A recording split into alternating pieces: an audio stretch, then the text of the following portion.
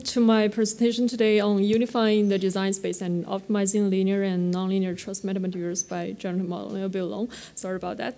And so to give you a brief motivation, metamaterials are materials with properties that you won't find in nature. And by manipulating their geometries or architectures, we can achieve superior properties, such as the combination of very high strength and ultra lightweight, which can be very beneficial in, for example, aircraft vehicles. And the design of these metamaterials involves two challenges. The first one is the forward problem. Given a structure, what are the properties of those? And the second challenge is the inverse design. Let's say we want certain properties. How do we have to make the architecture to achieve such properties? And this can be used, for example, in like customized products. And so imagine you're building the world with Lego bricks. You know what picture you want, but you don't know how to assemble the pieces. And the problem is you can assemble them in countless ways. So we want to build a machine learning model that helps us to do this. And so the first question is, how do we describe our Lego box to the computer? Or how to parameterize the trust design space? And one of the main challenges in designing trust-based metamaterials is how to explore such a vast and discrete design space.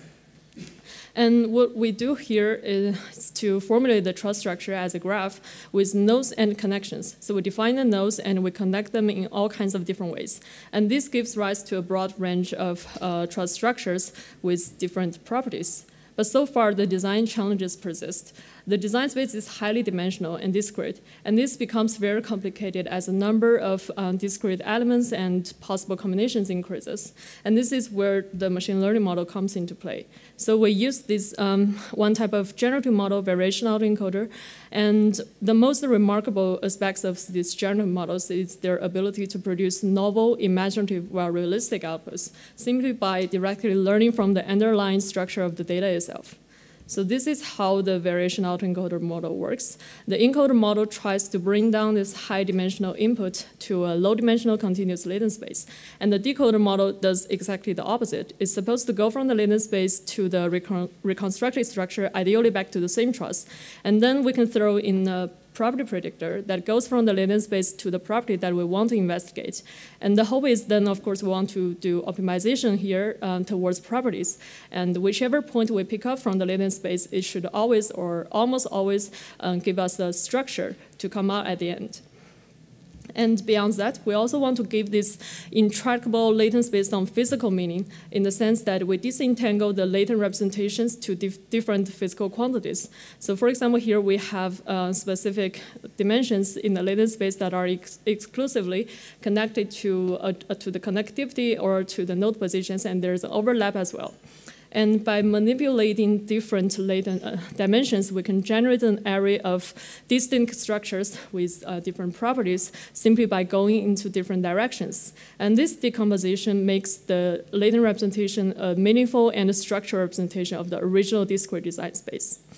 And another nice thing you can do with this continuous latent representation is that you can interpolate between any 2 points in the training space. So for example, here I took two structures with extreme Young's modulus, the one that has the lowest Young's modulus and the one that had the highest. And by interpolating between the two, you kind of get a smooth transition of walking around in the latent space. And the model would come up with structures all along the way that brings you from the lowest value to the highest. And final thing you can do with this framework is that you can do optimization. So we start with some initial guess, and let's say we want a structure that has a target property S, and then we can compare the predicted property S star and the target property and use the difference as the objective function for the optimization problem. So here we try out with the structure with negative Poisson's ratio. So we start with the initial point and we run the optimization, and it ends up with some structure whose Poisson's ratio is not only more than 40% lower than where we started, but it's so far outside of the training data set, which shows the potential of the generative model in not just memorizing training data points, but actually generalizing from a comprehensive data set and effectively capturing the underlying physical relations.